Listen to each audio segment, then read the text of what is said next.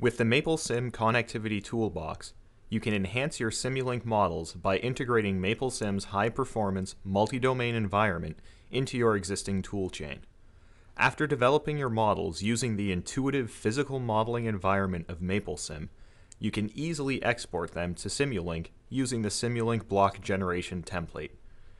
You can adjust parameters and options using the intuitive step-by-step interface and then generate a Simulink S-function block with the click of a button.